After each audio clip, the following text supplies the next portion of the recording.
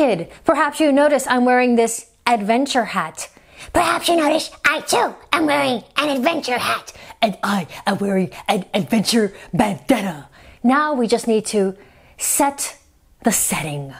Ooh, do you know what's gonna happen now? Magic in 3, 2, 1. Welcome to the great outdoors. Yes, we're gonna go visit the national parks. Also, that hat is kind of big on you. I know, but they tell me that I'm gonna grow into it, so it's okay. Oh, good idea. I too have to grow into this bandana. It's rather large. That's because it's mine. Hello, national parks. Good to see you. Have you been to a national park? If you haven't, you are in for such a treat. We have here in America over 400 national parks, 419 to be precise, in case you need that for a book report one day. And here we're about to take a look at what makes them so awesome. Welcome to our national parks, says the book. Why, thank you. It's very nice to be here. Thank you very much. Thank you.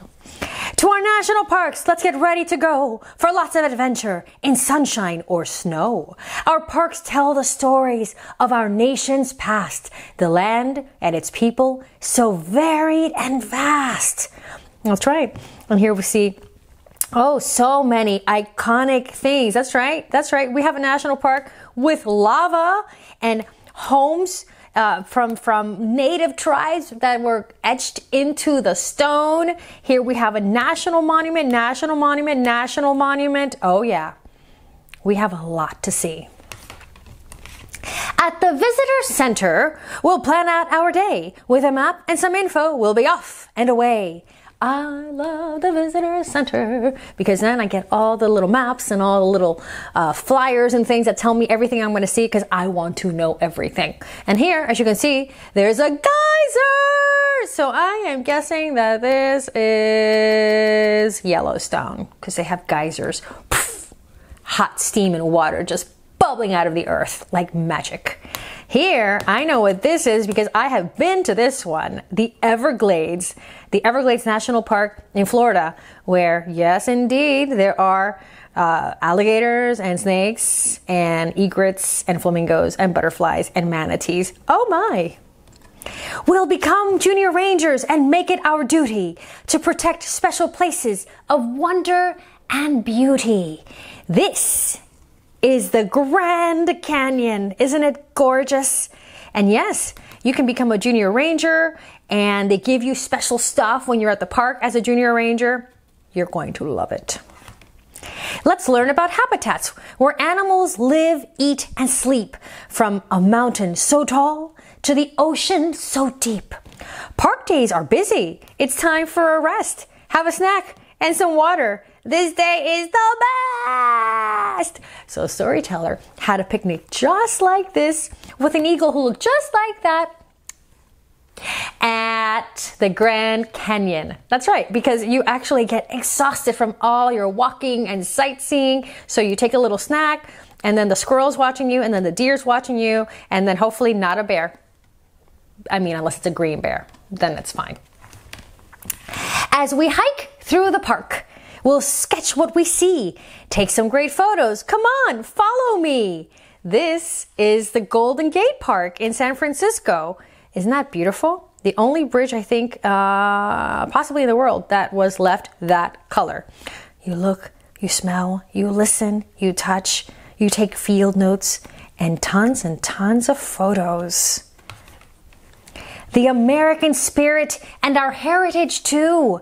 The parks can serve all of this for me and for you. I know you think park, you think outside, but some of the parks are actually inside and they're in cities. Like this one right here. This is Independence National Historic Park in Philadelphia with the Liberty Bell. So it's historic and the national parks take care of it because it's part of our American heritage. And this is part of the National Mall. And you're thinking, a mall? A mall is a national park? Not that kind of a mall with like a kiosk and a Sephora. No, not that kind of mall. It is the Washington Mall. So you have the Washington Monument, and you have, this is the MLK, area. And then this is the Abraham Lincoln Memorial. And well, it's just stupendous. You can spend days and days there. Let's look through our binos and see animals roam.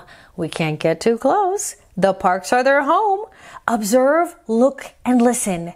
What do you hear? Nests, tracks, and scat are clues of who's near. Now we're back to the outdoors. So what do we have here? We got a green sea turtle. That's right, because it's from seas to mountains to everything is on these national parks. So you've got a green sea turtle, you've got a porcupine, an alligator. Ooh, almost got by his mouth. A rattlesnake, the moose, a snowshoe hare, a bison, a bighorn sheep, an American beaver, a Gila monster, salamander, and oh, look at that. Is that an otter? And there's Uncle Sam and his nephew Sammy.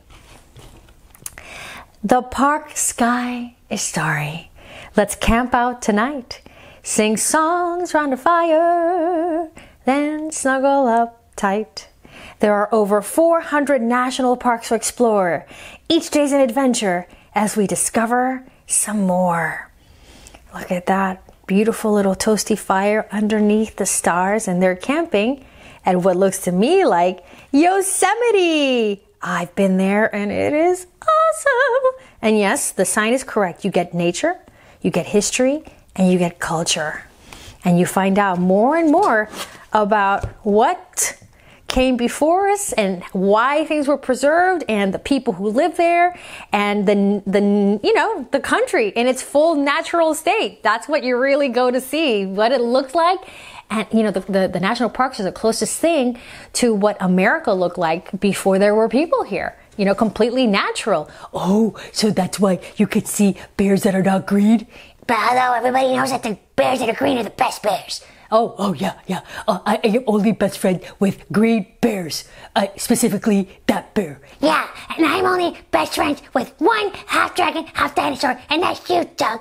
My hat's coming off. That's okay, you'll grow into it. That's what I hear. Where are we going next? Well, I do have a list of the parks that I wish to go to. Ooh, where are they? Where are we going to go?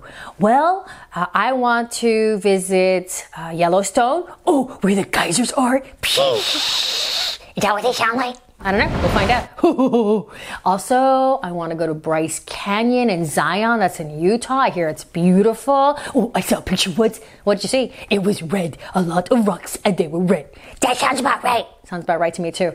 Also, if we get really adventurous, maybe we'll go to Alaska one day. Oh, good thing I have fur.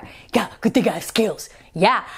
Good thing I have a coat, because there's one there called Denali. And if we go warm, like I like, I might get hot. You might, but I would like to go to the dry tortugas in Florida. Ooh, tortuga. Tortuga is Spanish for turtle. Ooh, turtles. They're green like us. Oh, cool. Then we could probably make a new friend. Sounds like a plan. So get your map minds thinking about all the adventures you're going to have one day, because it is a beautiful world to explore. See you next time, kid. Hey, you guys going to do this thing? Okay. On KidTime StoryTime, where we are adventurers.